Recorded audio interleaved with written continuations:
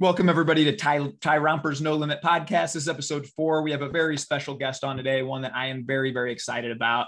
This is a woman, Dr. Taylor Burrowes, who has a PhD in marriage, couples, and family counseling. This is a woman that is a retired mental health counselor and marriage therapist. This is a woman that inspires tens of thousands of people every single day. I'm one of those people across all social media, helps us out. She works as an online coach, consultant, and matchmaker. This is a woman that I'm so grateful to have on the podcast. Thank you so much for joining, Dr. Taylor Burrowes. Welcome to the pod. How are you doing today? Thank you. I'm doing really well. I got all fancy for you. So it's always nice to get dressed up.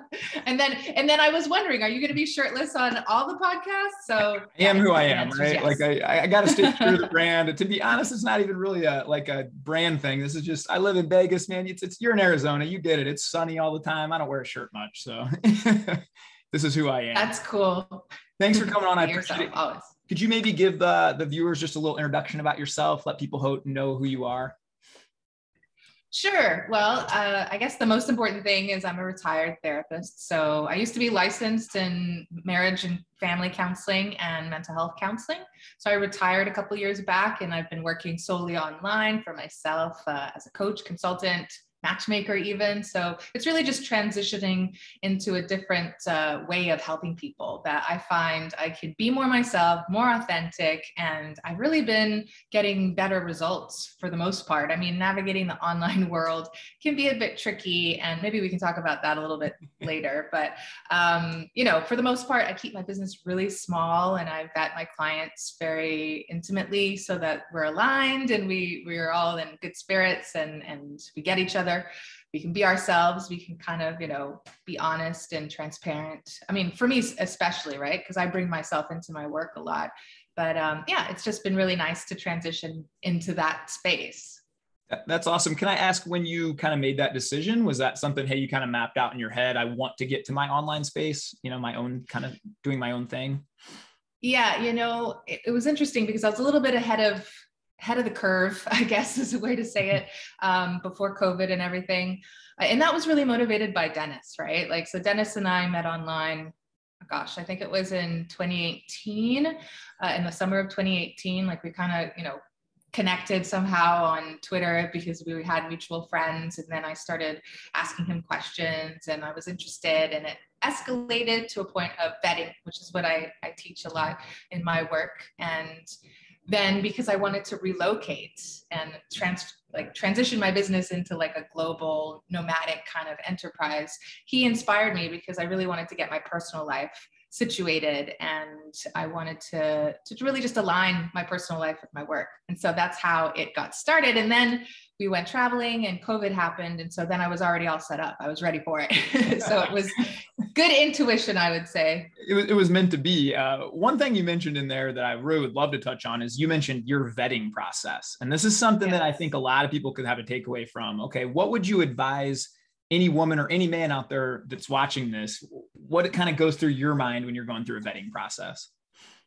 Well, I've started this hashtag, always be vetting, there's one for every industry, but it is important to think of it as more of a paradigm shift. So it's really how you see the world, and not it's the only thing, but it's an added layer that you put onto your lens so that you realize that you have to be intentional about what you invite and what you attach to in this life, right? So you don't just get a job because, you need money or you need clout or whatever. You do it for a reason. You look at what the core values are and what the likely outcomes will be. How will it facilitate your goals and all of that, right? So it's with anything, with what neighborhood you live in, what job you have, what person you're going to be spending your time with. So it's a sort of a holistic view that you should take. And with relationships in particular, I try to help people shift that thinking from dating, I just sort of go with the flow or whatever happens. I'm just feeling it out as I go, to more intentionally getting to know people, being curious, understanding what they stand for, what their character is, their personality, what they want out of life, and all going well. Obviously the attraction and the emotion is the easy part to assess, but it's whether you actually would make appropriate teammates for a long duration is what is the difficulty people have. So really putting that at the forefront instead of like as an afterthought. That's really wise that you say, because I feel like a lot of the guys I talk to, they get hung up on this thing, right? Oh, well, she's really pretty. She's got 19 red flags, but she's really pretty. And at the beginning of the relationship, right, all it is kind of physical attraction. You're joking around. Life's easy. So you're kind of shifting people's minds into thinking more about that long-term teammate kind of thing, is what you're saying there. Yeah. Yeah. And I think some people will push back and be like, well, what if I don't know what I want or what I'm ready for? Then I'll say, well, you don't have to be like, I'm not telling men that you should be like ready to get married and get, meeting people like you're a woman seeking a wife, like a woman would seek a husband, you're a man seeking a wife. I'm not saying that. Now there are, people that can do that because they are ready. Maybe they're a little bit older, but for the most part, it's just really clarifying a lot of the, like all of the drama. So you're able to have a healthy, however long it is, interaction, even if it's not quote unquote a relationship. If you're able to really get to the meaningful connection from the beginning and get to know a person. It's not about getting a result that you want, like getting them into bed or getting them into a relationship, but it's really just, I want to like get to know this person. They seem like really interesting to me. I'm drawn to them. I'm attracted to them. So it's really honoring the person and the potential connection that you can develop. And then if not, it's also okay. And you can walk away, no harm, no foul. That's really cool. That's very healthy boundaries. It sounds like that you help people set. One of your favorite YouTube videos, and you have a lot of awesome YouTube videos that me and my wife have browsed and watched a lot, was how to reject someone. And I found that really interesting because as men, it's very hard, right? Like I remember the first time I approached my wife, I took a shot of whiskey and walked over, and I was gonna be the man and invite her on a walk afterwards and whatnot. But do you have any tips, I guess, for maybe guys that are going to go approach, especially in now this day and age, that can be kind of challenging. You got that rejection of fear, all that. And then maybe take it from the woman's perspective and say, how could you let guys down easier? How could you, can you kind of talk on that for a little bit? Sure. Well, I think, if you're courageous enough to approach a woman, you're already in a good position, because a lot of men aren't confident enough, or just the way context is, people are just feeling so insular and detached. So if you are, then you're already getting your foot in the door, and I think you're going to make an impression. So a good impression, hopefully. But yeah, I think it's just about, instead of trying to play a role or play a part, really just looking at connecting to them. And sometimes the simplest things work the best, like it's just going up to someone and saying, hey, and asking them a question, like being curious, like it communicates that you're noticing, like you're observant. If like, either they're maybe they look like they're waiting for someone, or they're reading a book, or they're eating some food, or they're walking the street, whatever it is that they're doing, you want to make a connection so that it shows that you're observant and you came up to her for a reason, not just because you want a number, or she's a pretty girl. Like there has to be something more authentic that you reference, right? And so I think it's more about being yourself and getting comfortable, even just in the awkward, embarrassing moments of life. I think that speaks to people, like when you can just sit in those moments. That's beautifully said. Me and my wife always have a thing where we say we want to stay curious too. Like we've been together now 7 years. Sorry if you're watching this, honey, maybe 8. But and that's the thing, is we always want to keep dating each other, we say. And like, I'll even, before we go on dates night, some nights I'll Google like strange questions to ask a date, or I just want to find these new things out about her all the time and keep it interesting in that way. I know you and Dennis have been together for a while and stuff too. Do you have any like fun kind of date ideas or things that you guys do together? Yeah, we're always thinking of new things to do. We have like a monthly meeting, so like a check-in. I talk about that too.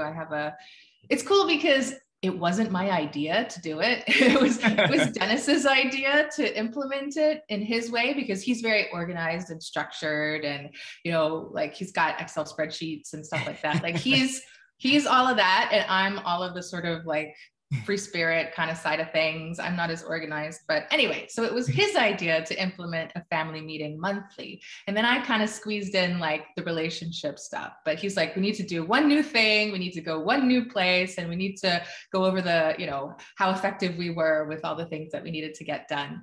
And I'm like, well, and how are we doing? And what could we do better? And what could we, you know, celebrate more or be more, you know, meet each other's needs better? And so it's a nice blend of both elements. But I think that when we sit down and actually just give ourselves an opportunity to brainstorm some things that might be cool to try, you know, that's how we got into rock wall climbing. We haven't done it outside, but yeah, the rock wall climbing is super fun. So anything active we like to do. He's really into combat. I'm sorry, I'm making weird gestures, but he's into combat lessons and shooting and stuff like that. But I don't really, I've been a few times, but to the shooting, but he can kind of have his man time when he does that. And I can kind of do my spa time when he goes to those places. But we like to do those kinds of hiking and adventures, active things together or with other couple friends. So I mean, I think just be creative. We went to a whiskey festival last weekend, and that was fun. So you can use like Groupon or Yelp or Google Map. I use those things to like find new events, or even Instagram. Like you can find cool things on all these apps. The algorithm helps you. It reads your mind. It will tell you what you want to do. Yeah, that's one thing. A couple things to touch on there. My wife and we have kind of like where we audit, so to speak, our relationship too. And we kind of talk about, hey, how can I meet your needs more? How can you, and that's always a special time. We hire sitters every week and carve this out too, to where it's always movement based. We usually take a walk, holding hands. It's kind of a nice thing. Then you're connecting and you can talk about some of those deeper issues. Cause I see that as a problem with some of the men I coach, where they haven't been on a date with their wife in 10 years. They just their whole life becomes transactional. Right. And as you have kids and responsibilities and jobs, if you're not careful, it can just be, did you pack lunches? Did you take the garbage out? Did you do this? And so I feel like what you kind of alluded to there is, hey, carve out that intentional time, put it on the calendar, right? Like every month where you kind of have that time where you can talk about these deeper level things. That's pretty cool. Yeah. And I don't know much about your wife, but from what I picked up on, she seems like she's a saint. Obviously, no one's a saint, but you know what I mean? She's like super busy. She's doing lots of stuff, and she's very community based and trying to help people. So she's got to be, you know, busy and multitasking.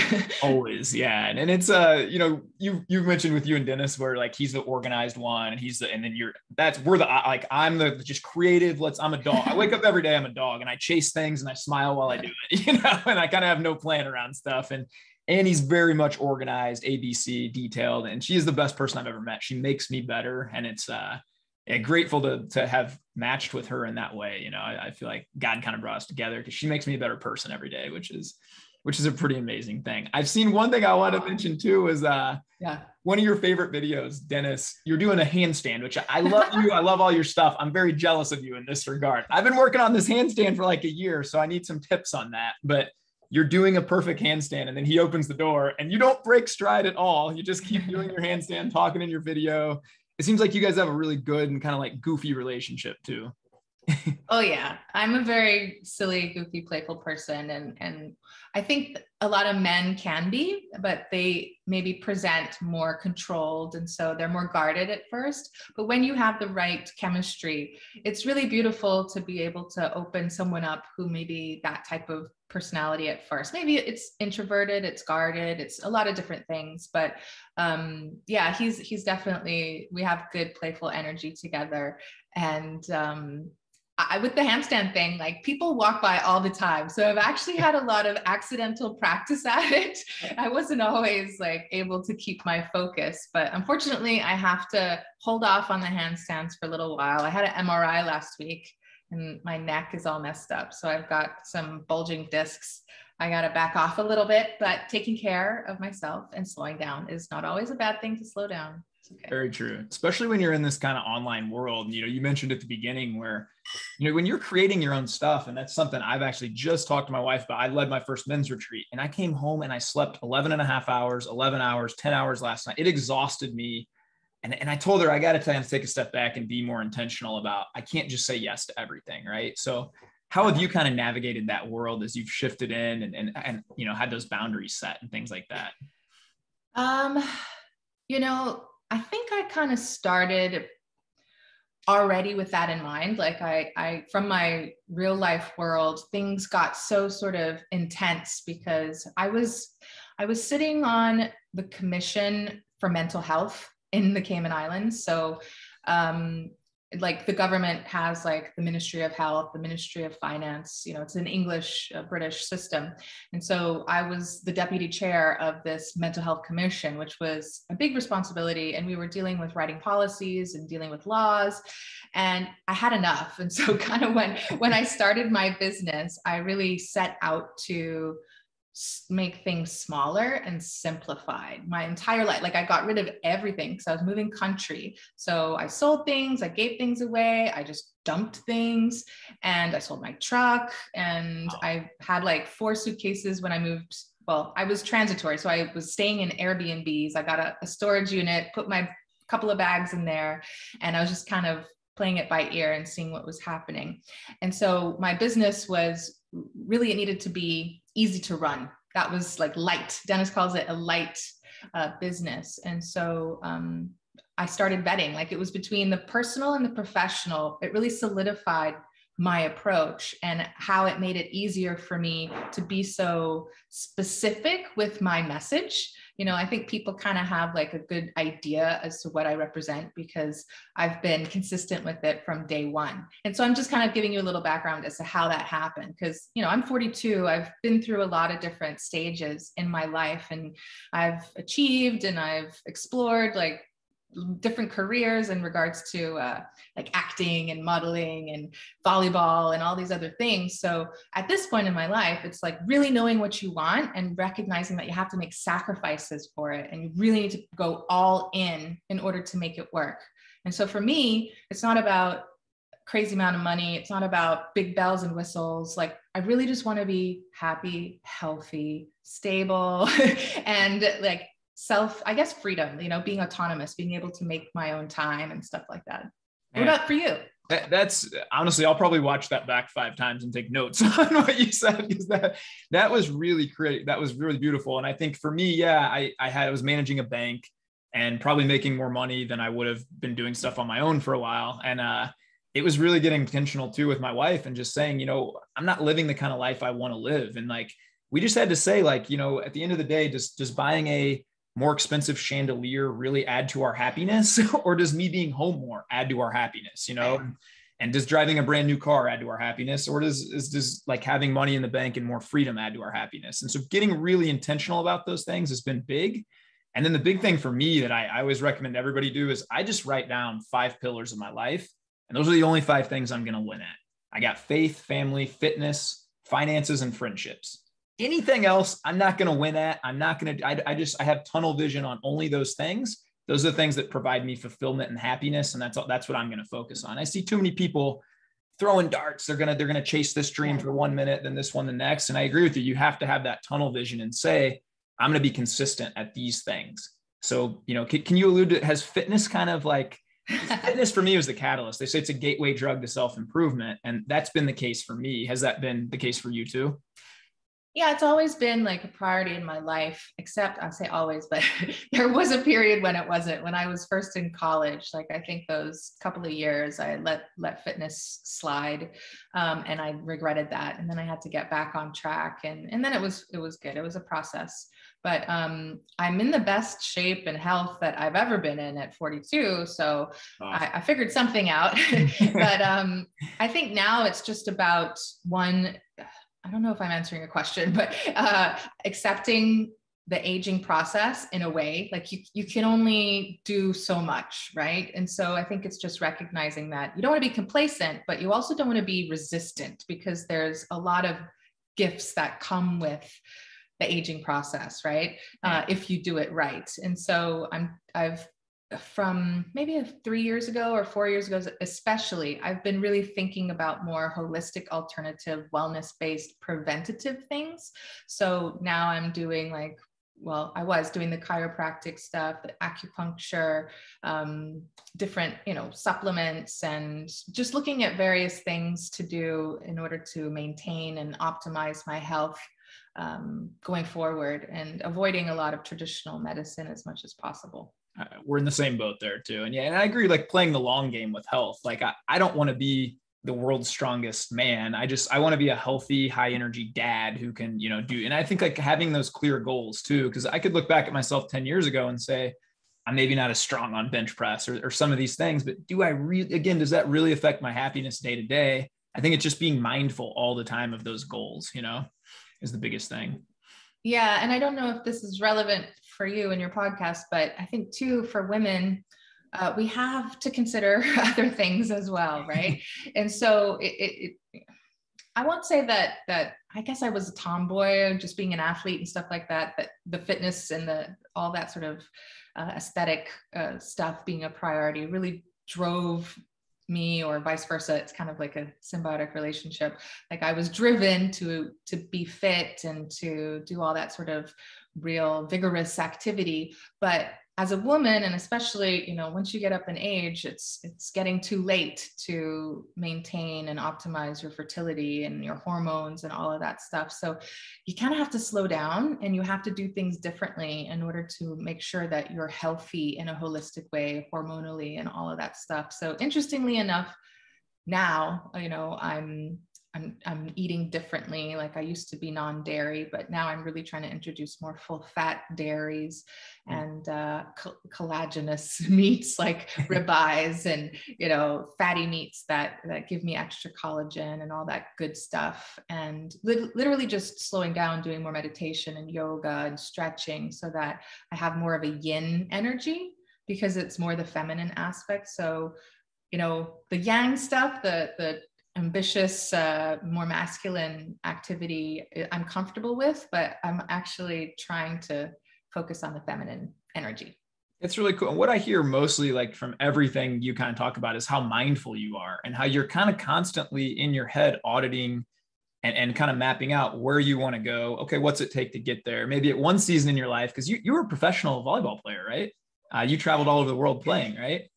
Yeah, not like at the elite. Well, it was the elite level, but I wouldn't compare myself to the people that I admire, right? Like I was from a small country. So I was that on our team and we played against them, but they're just so amazing. Like I'm not a fool to think that I could beat them in a game. Like we played, myself and my teammate played the Cuban team who played in the Olympics this year and the last time. So the last time I played in a tournament, I actually played Olympic. That's awesome. Were they semi-finalists or something? So it is pretty cool to think about it. But yeah, I haven't played in a really long time. I would love to get back out there and play for fun. It's where you and Dennis ought to just have a date night where you go hit some volleyballs together, Yeah, for sure. It's okay to have a little bit of jousting and competition between you from time to time. It's like that tension and teasing that you need. Yeah, for sure. But I think like when you were training for that, it was obviously looking a lot different than kind of how you're waking up now. A lot more meditation, a lot more holistic. And so you've been mindful of that as you kind of transition through seasons of life. And I think that's so critical. Even, we've been fostering now for a while. And there was a season where we had 2 babies for like 6 months and me and my wife just didn't sleep. And so it wasn't going to be like realistic for me and my wife to get up and go deadlift and go pout, Right. Be very mindful those days. The workouts looked like a 5 or 6 mile walk and some stretching and some meditation together before bed. That was the workout, and being mindful and okay and allowing yourself to be okay with that, I think is one of the biggest things. But I see a lot of people struggle with that. Is there any tips you could give to anybody who might be, struggling with something like that? Well, I think you've hit the nail on the head, right? Like this is what I meant by accepting the aging process. It's really about being adaptive and flexible and resilient, right? Like in order to really survive and optimize your potential, you have to be flexible and you have to take a pivot from time to time. And if you don't, then you're not going to make it to be cliche. So yeah, I think that's really important. And one of the things, it's humility, it's letting go of control and surrendering to the process. And I'm sure faith plays an important role for you and your wife, right? Like that's something that can really Yeah, that will really be helpful in a marriage and in a relationship, or even if you're single, right? To help you accommodate and respond proactively to any kind of changes that you have to adjust to. I think that's, yeah, having kind of like a bigger guiding principle than just your own, how you feel that day, right? Like that's what we always talk about is I don't really feel like working out a lot of days, but I'm disciplined enough and I have this bigger vision in my head of where I want to go. So that's why you do some of the things you do, right? Right. So what I would suggest to clients in general, just as a little example, I have them go over like their mission and their core values and vision and purpose and all of that sort of stuff. And a lot of times people get fixated on the specifics and they're too small. And so I tell them, but maybe that's not your core value. Maybe the meta principle is bigger. So it might not be like weightlifting is your core value, but movement and activity or, momentum is your meta principle. So you're always going to be active and doing something, but it doesn't have to look the same every day. And whatever you can do, you will find a way to do something that you can do. And this is why I resonate with you right away too, because all the stuff you talk about, like, we're in the Twitter space together. We share kind of that community, right? And I love it. Most people are just building everyone up and it's a great community, but we've talked a little bit off platform and stuff too, how it can be a competitive space, right? And I can post some days that I just took my family for a walk and played at the park and and I'll always have these guys that's not what men should do. You should be this, or, and it's like, dude, you do you, and I'll do what works best for me. And, can you talk a little bit about like that competitive space and how Sure. you've navigated that a little bit? Because to me, I mean, man, there's just people that say it's only my way. It's only my way. And we all have different paths. We all walk different journeys. And my thing, and I think yours too, is you got to be mindful about your own and set your own path. But can you allude to that a little bit on? Yeah, sure. I'll do my best. I think, for me, I started blocking, I don't know, quite early on, and I have a lot of blocks, and I think it pisses a lot of people off. And I really don't mean it in a personal way. It's about me. It's about my energy and my attention. And if I'm worried about what you're saying and what you're thinking and how you're interpreting me or what you're doing with the information, because a lot of people just misunderstand you. And I'm not talking about just anons. I'm talking about mutuals. Oh, yeah. Mm-hmm. Like this sort of Chinese telephone thing that happens on our Twitter circles. It's very high school. And I don't like it. So I just block people when I get a sense of like icky energy. And it's not personal. Like I said, it's more about what I'm feeling and what I need to do in order to keep focusing on what's constructive and effective and healthy for me.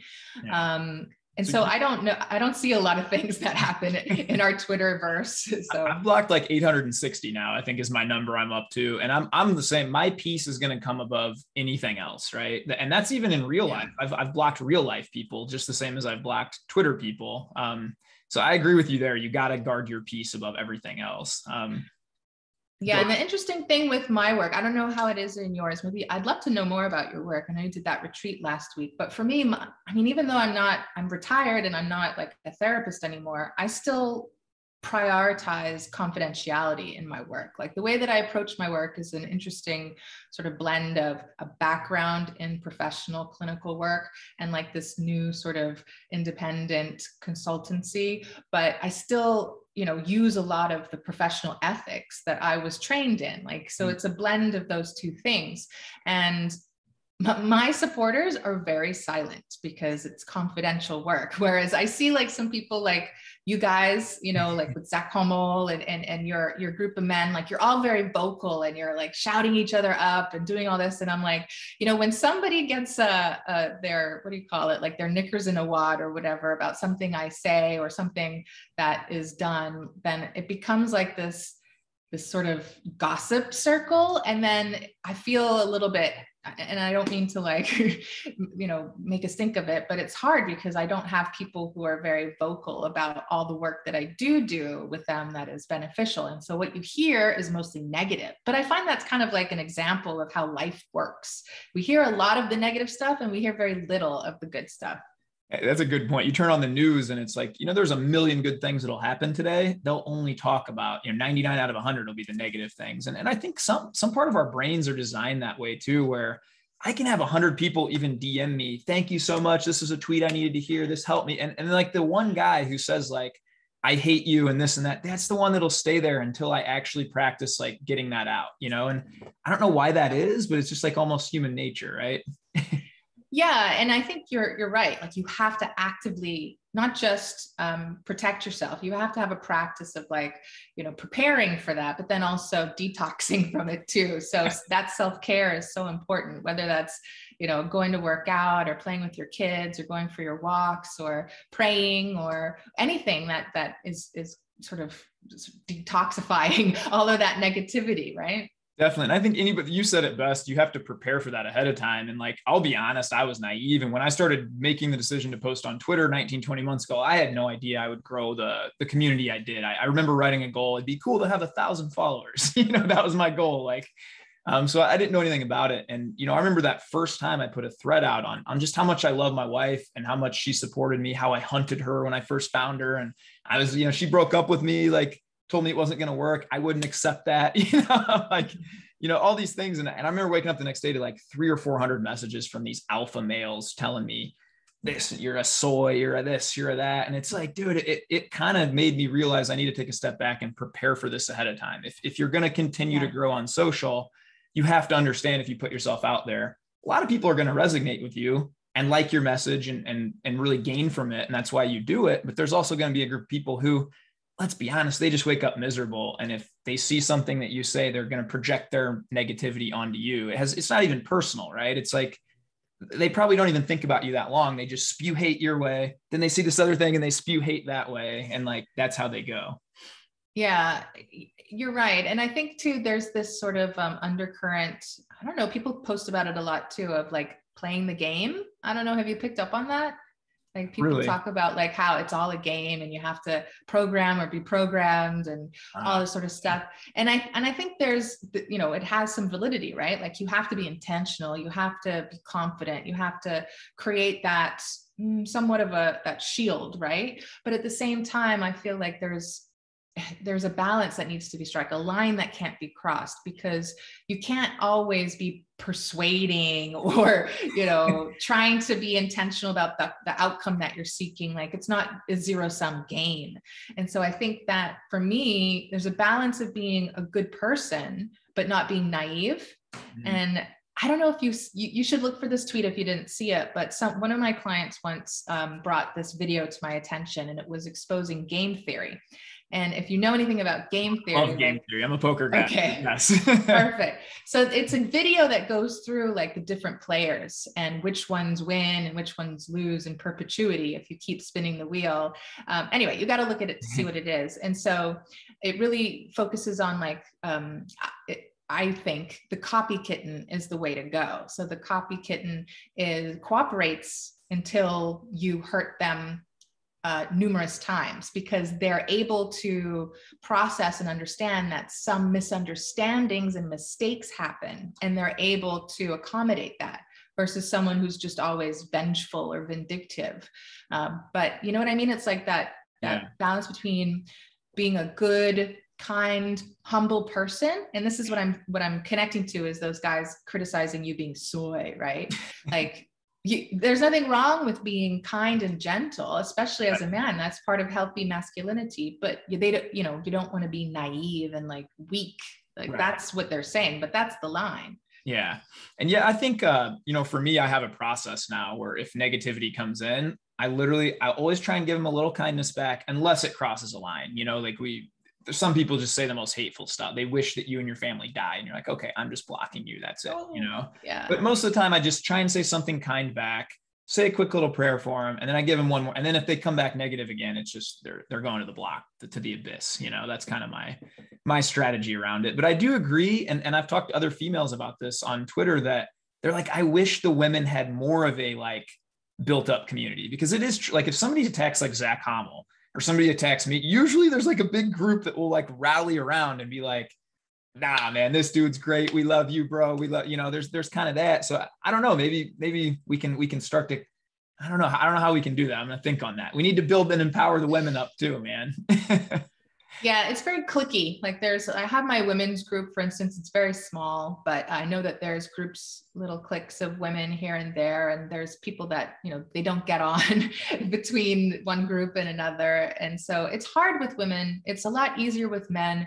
Women have more covert social systems, and men have more overt, direct ways of confronting problems and resolving conflict. And so for me, like, I'm a very masculine thinking woman. So in the work that I do, it's a lot of problem solving and conflict resolution and management. And so that's how I approach things, except when I block someone, because I'm just like, this is just too much static for me to even, like, if you have no place in my life, like, I'm not going to attend to that. But I think there is a place for men to lead women in that way, so if we can help facilitate some effective communication with women, that would be well received. Maybe that can be our goal moving forward after this pod. Let's unite I just like us, like, that community mostly just wants everybody to win and do well. It seems to me like almost the one place on earth where, like, everybody that I interact with there just wants me to win and do well. I want them to win and do well, even though we're all kind of going for some of the same clients and things like that, but nobody really cares. We just figure, hey, let's just build a bigger pie because there's billions of people that are our potential clients. So who cares, But it's true. You have to have that abundant mindset. Like, you can't think that it's zero sum again. Like, it's not, I win, you lose. It's, we all can win. There's more money, more opportunity, more clients out there. But I think it's when people have differences of opinion, they have a hard time separating the opinion from the goodness of the person or the value of the person. It's like, you can disagree or you can not see eye to eye, but you can still sort of respect that the person is, I don't know, just doing anything that they want to do, and they're a good person still. That's a great point. And that alludes to even a bigger picture for me of, like, man, we're just so tribal now. Like, if you turn on the news, it's like, it's the rich versus the poor, the vaccinated versus the unvaccinated, the black versus the white. It's like, we just can't. And like, why can't we just be humans? And, like, I don't, I follow 400 people on Twitter. I probably don't align with 70% of what some of those people think, but I respect some of the message they say. I know I can learn, even people I don't agree with on certain politics or certain things, I can still learn from them, and I can still respect their views and understand they just have a different background, different thought process and way they are. And that's okay. But that sometimes frustrates me quite a bit, I will say, of, oh, I'm just going to put you in this camp because you believe this, and you're done because of this. And do you ever get kind of frustrated by that as well? Absolutely. But, the language too is, I'm hearing a lot of trendy talk about, like, finding your tribe, right? Mm-hmm. So this is the line that I think it's dangerous when, you go too far in something and then the tribalism happens. So you want to find aligned values and people who you feel at home with, but then you need to prevent it from becoming Lord of the Flies, which we see a lot happening, right? That's exactly what you're saying. Yeah, that's a really good point. That's something to be very mindful of, I think. Hey, I want to talk about one other tweet that you had that I would love you to expand on, because I brought it up to my wife and I just love your thoughts. You said your partner's stress language is just as important as their love language. I would like this just personally for me to help me out, because, me and my wife talk about love languages. We know each other's love language and talk about this and try and fill that bucket with that often. But can you talk about what that means and how to identify that? Yeah, sure. I went into it in depth in my newsletter last week, and I've gotten a lot of good responses from it. So basically, I came up with it when we were talking about something, I think in my women's group. And so framing it as like a stress language can be so helpful, because you realize that you react to things differently. It may not be better or worse, right? It's just that you react to it differently, just like you express your love and expect love in different ways too. And I think it's also contextual, right? Like, depending on, a lot of the men that responded to my email said, well, I might fight in certain circumstances, I might flee in certain circumstances, or the other one is freeze or fawn. So those are the 4 categories that I use. So the fawning is the one people don't really know much about, but it's sometimes more of a feminine, I would say it's feminine, not necessarily female reaction, because the feminine vulnerability may come out in a man, and he may fawn, which makes him the nice guy. So if fawning is like people pleasing. And I think a lot of men who are spiritual can tend towards this often when they're feeling emotionally overwhelmed or insecure. And so then they want to take care of the other person's needs over their own. So be mindful of that, that it can be contextual. You might exhibit those 4 stress languages, all of them at different times, depending on the emotional overwhelm that you're experiencing. So you might go to fight like a dude in the bar if he tries to do something to your wife. And then you may, sort of shut down and withdraw, which is the flight, right? Like you flee the problem, you flee the emotional overwhelm by shutting down, or the fawning. So those are the 4. Okay. That's good. That's pretty helpful. And understanding that with your partner, and then also understanding when they might be in these stress times and how you can help them get out of that is probably a pretty important thing. Exactly. You have to support them through it. So sometimes you need to give your partner, and this was an important point that I made too, is giving your partner space does not just mean giving them distance. Giving them space also means bringing them closeness and affection.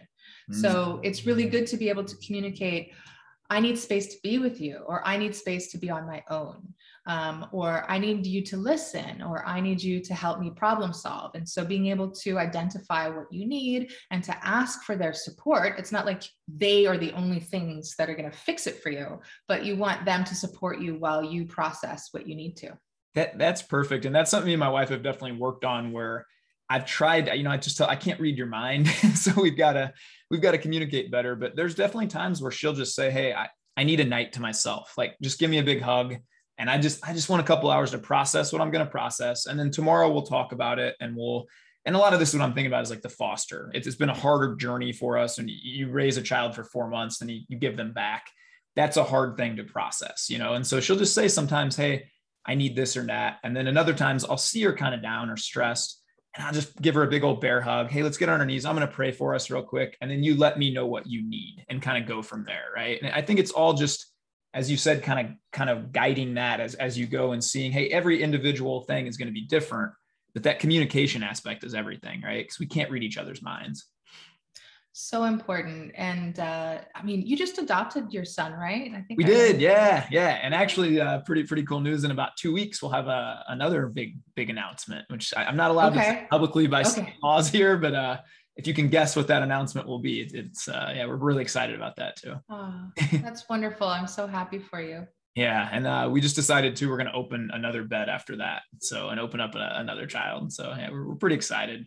That's something my wife got me on board about many years back. And it's been one of the biggest blessings for us, for sure. Speaking of abundance, that's just like love and abundance, right? That you're connecting with. So that's beautiful. Yeah, it's been an awesome thing. That abundance mindset, and that I would love to talk to you a little bit about that too, because man, that's, a few years ago, before I got into really self-improvement and all this stuff, I used to hear people say this, like, abundance mindset, and it's all starts in your mind. And I think you guys are crazy, and then once I started really getting into this, I realized, okay, there's a reason every single high level athlete, high level CEO, high achiever is obsessed with mindset. And everything kind of goes back to that. You have to see it in your mind, and you have to do that. As someone who's, competed at very high levels at sports, been very successful in a lot of these things you've taken on, can you kind of speak to that and mindset and how important that is?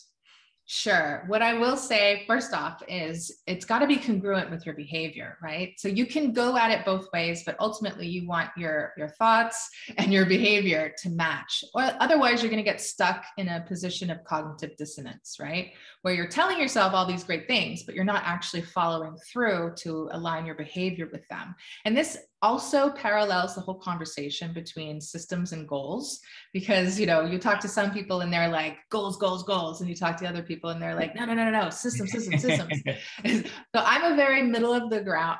I wouldn't say that. I would say I'm all about like integration. This is a much better way to describe me. So I see both sides, and like the objective benchmarks in the extremes, and then all the gray in the middle, right? I see both.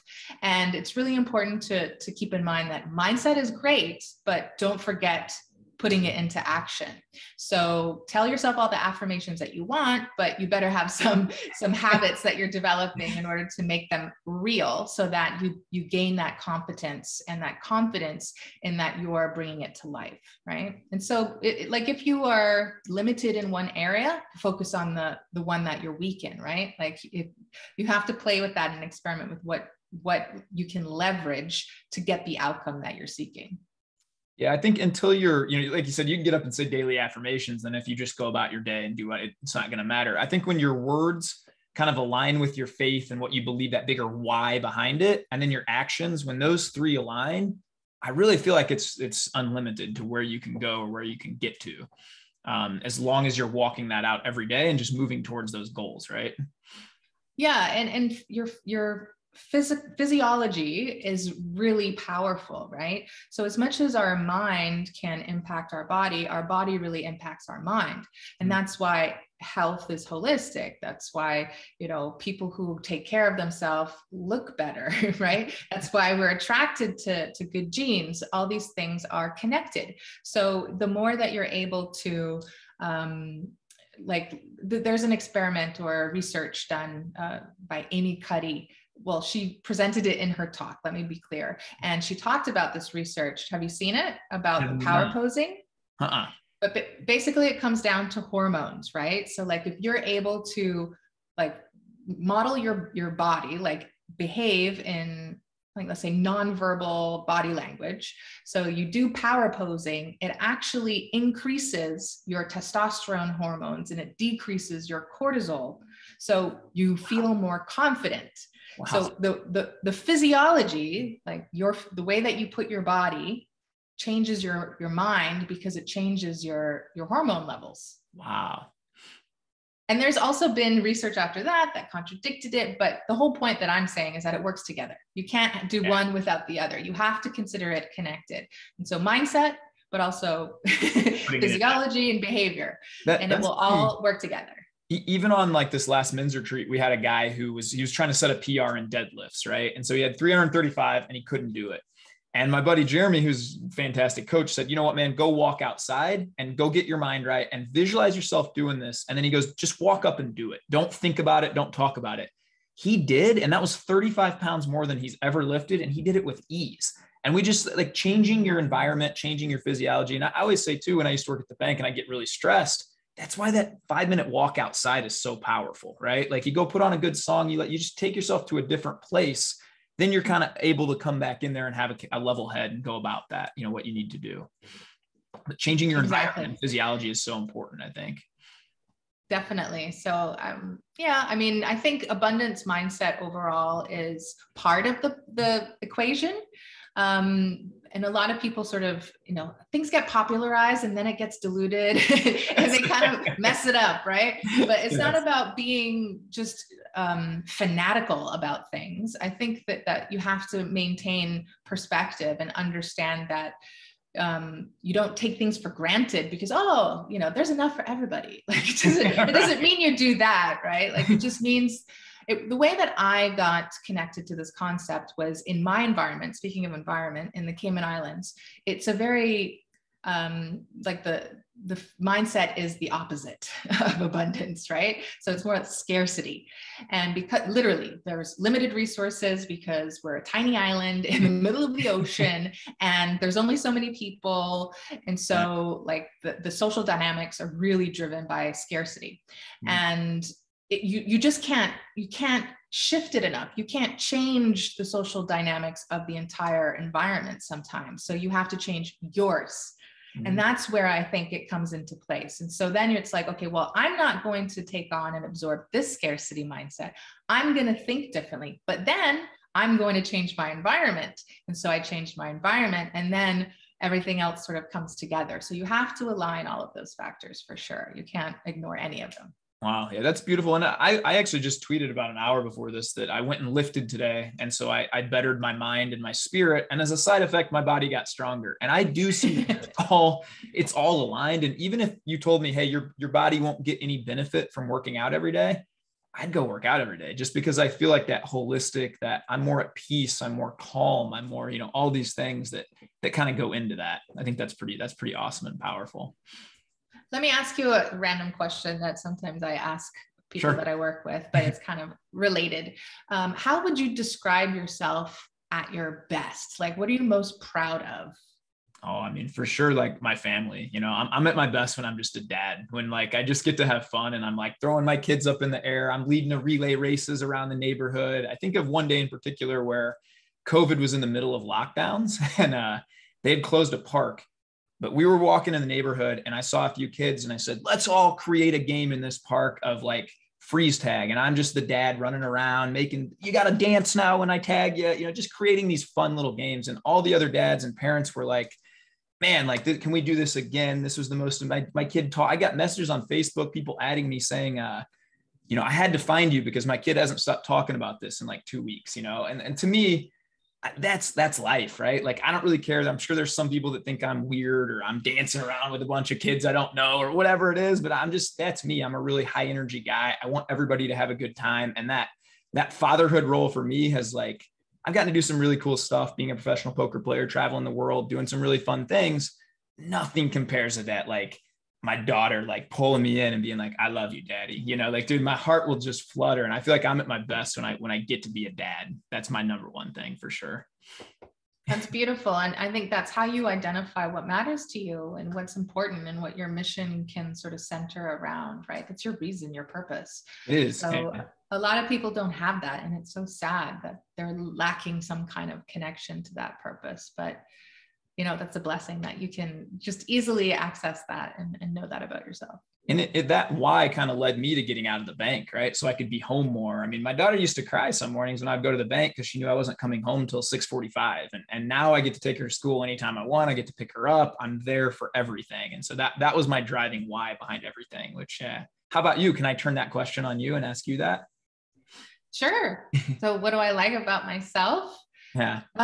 Well, when I'm feeling the best about myself and most proud about myself, it's really just family too. And I think being in this chapter in my life has really made me feel at peace, like being able to have the freedom and the opportunity and to make happen for myself. So I do take credit for part of this is just making all of this happen, but then surrendering to the lifestyle of really just simplifying my life and honoring our family. Like Dennis's family it's his mom, his dad, his brother, wife, and 3 little girls. So we have 3 nieces awesome. And, we just do simple things. We eat and we hang out and we go for road trips and whatnot together, but we're really tight knit family. And I think that's what it's all about, and so we're, obviously trying to work on our own. And that's what I'm looking forward to is just really adding to that and doing more mothering.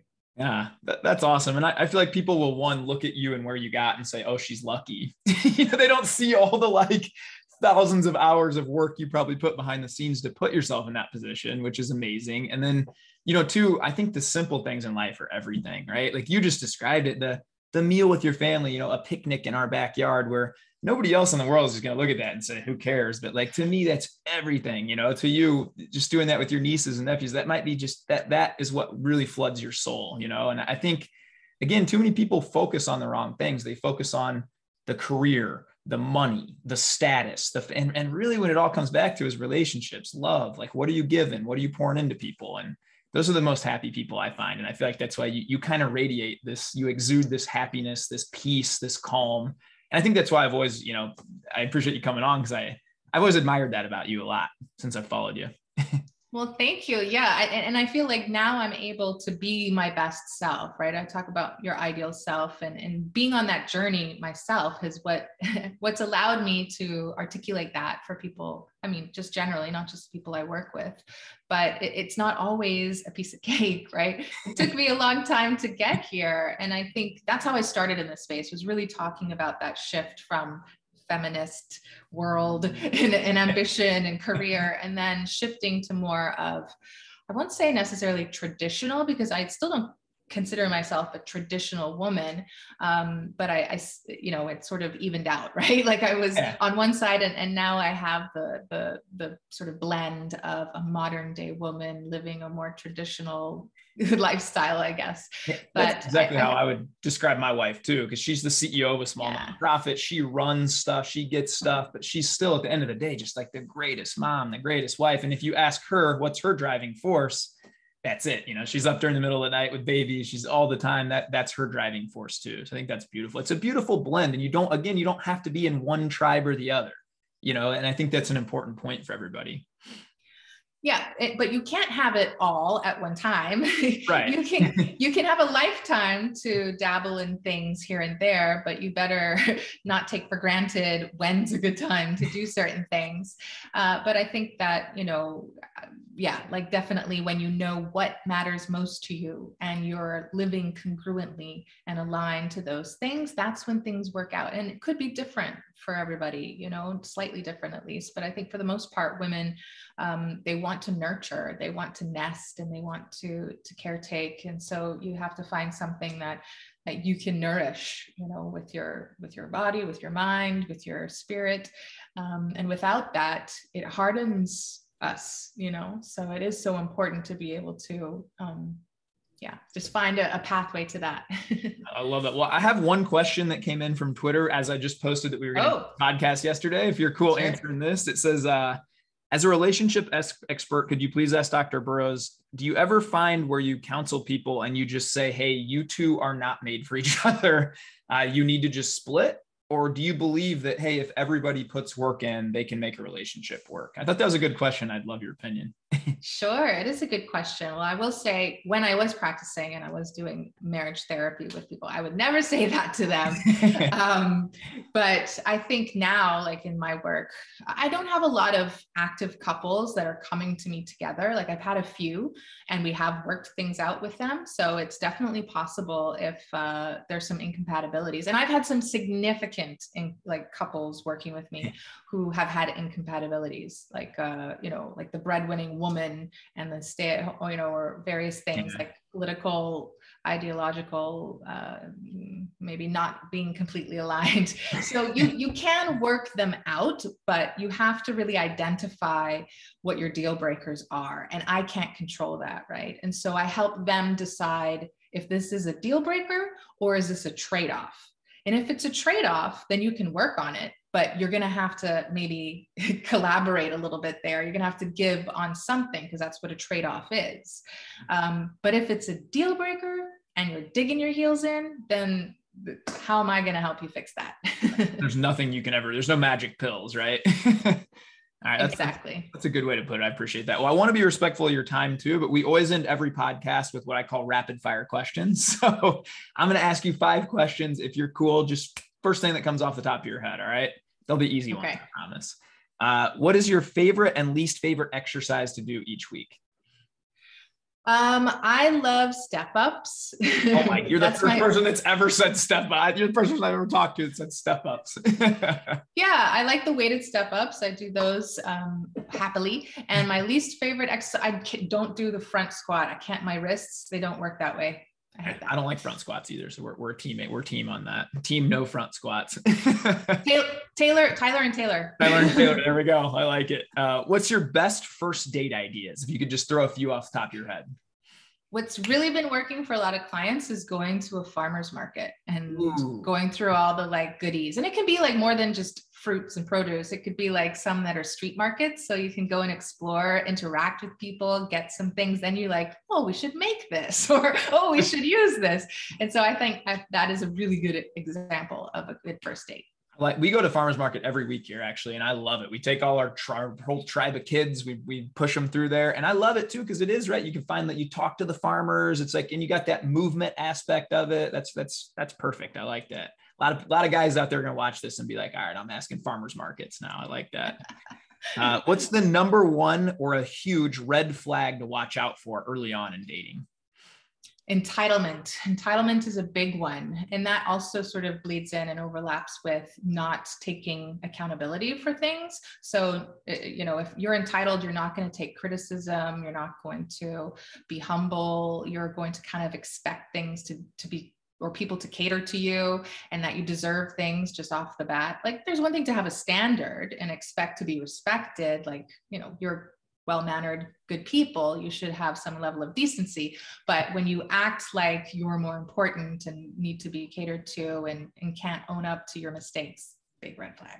Yeah, that's pretty huge. I always said that. I actually broke up with one gal in Chicago when I was dating for my wife. Just, she treated wait staff so poorly. It was like this entitlement attitude. And I was like, holy, if you're going to treat people like this, I can't, that was a big red flag for me. So I like that one. What's your all-time favorite date movie?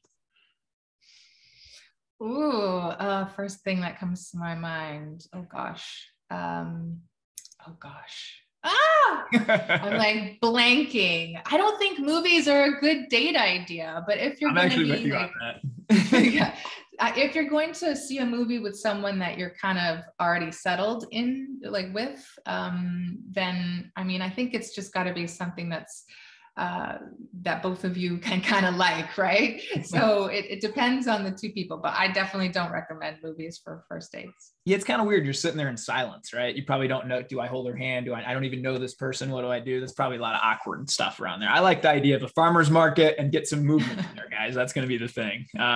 Last one, this one I'm interested in. What's the worst pickup attempt that's ever been made on you or a friend or a client or anyone like that? The worst thing you ever heard of? I have a funny story. So there was this person, I don't even remember their names. I didn't know them very well, but they were on Facebook and they had me as a friend on Facebook, and he private messages me on Facebook for pictures of my feet. Oh no. Oh no. But he's like, check your email. I just sent you $100. Send me pictures of your feet. And I was like, what? Who are you? And then I looked at my email and he sent me $100.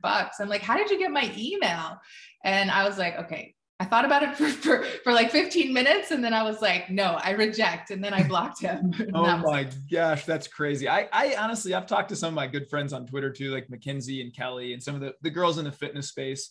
What they put up with is ridiculous. I don't know if you have to put up with any of this stuff too, but having a 6-year-old daughter, I think about she's going to be this someday. And like, it honestly makes my blood boil that some of the guys will send some of the messages they do. And my brother Joey, who actually just got engaged like 2 hours ago, congratulations. Wow. Yeah, really big, but he actually will call these guys out because it's now fiance's girl. And he'll be like, hey bro, you have in your bio, like dad, father, husband, Christian. And why are you sending this like 20-year-old girl this thing, like it's pretty creepy. I don't know. There's some crazy stuff, but hey, I want to thank you so much. Bottom of my heart, I'm super grateful for you to come on. And I feel like you shared a lot of wisdom with people. I'm going to link all of your stuff in below here because I'd love for people to check out. I want to check out your newsletter. Actually, I didn't know you had that, but I'm a big fan of your YouTube, big fan of your Twitter, Instagram. You share some awesome stuff and some great stuff for relationships, fitness, and just life. So I appreciate everything you do, Taylor. Thank you. Oh, thank you. And thank you for having me on. This was great fun. And I'm so happy for you and your family. So I appreciate it. Be connected to you now a little bit more. We come to Arizona like once a year or so. So maybe we'll shoot you a message. If you guys are ever in Vegas, let me know too. I'd love to, maybe I can get a workout in with Dennis. You can teach me how to handstand in person, meet my family, things like that. Sure. Definitely. Sounds like a good plan. Any last words for the viewers or anything you want to say? Always be betting. Right on brand. I love it. Thank you very much, guys. This is Tyromper's No Limit Podcast, episode 4 with Dr. Taylor Burrowes. Thank you very much. You guys go have the most blessed day of your life. Be kind to everybody you interact with and be your best self. Thanks, guys. Have a great one.